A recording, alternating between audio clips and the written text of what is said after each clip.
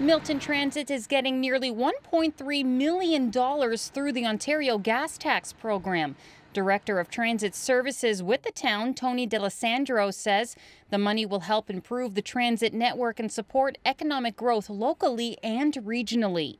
The program in the past has been instrumental in growing transit systems across the province and specific to us over the last 15 years. And it's really allowed us to expand and improve our services.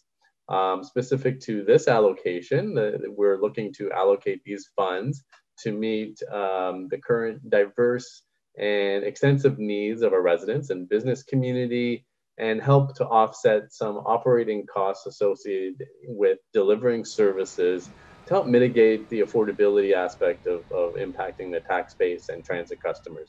Some of the projects the town has been able to implement through the Ontario gas tax program were things like dedicated services to customers, not unlike conventional taxi services, and also taking a proactive approach to expand services into new and upcoming communities. D'Alessandro says funding like this is extremely important for them to keep up with the community's needs, especially in these pandemic times.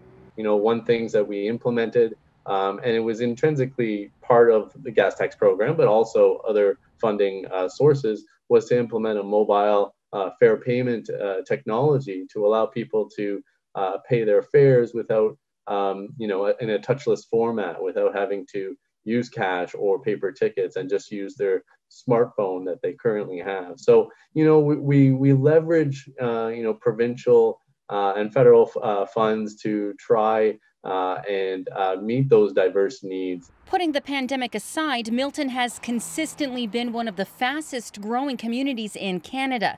D'Alessandro says that is a challenge to keep up with. It's not specific to transit. It's all programs of the town of Milton, a challenge to accommodate and be ready for that growth to come and provide those services accordingly. One of the things that we are looking at doing, recognizing that it's going to be hard to keep up with growth in general, is to implement unique and new mobility solutions whereby if we could provide transit early on in areas in a more cost-effective and more right-sizing format, where it may not necessarily be ready for a conventional system or for the conventional service, but we still want to provide that service because there is a certain level of demand and expectation that we do provide that service, that there are options available for those residents and customers. So we are looking to launch our on-demand and new mobility solution this year to try to accommodate that.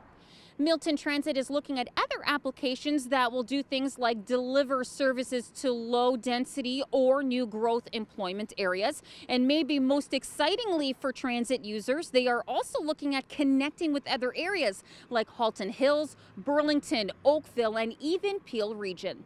Reporting for Halton News, I'm Melissa Candelaria.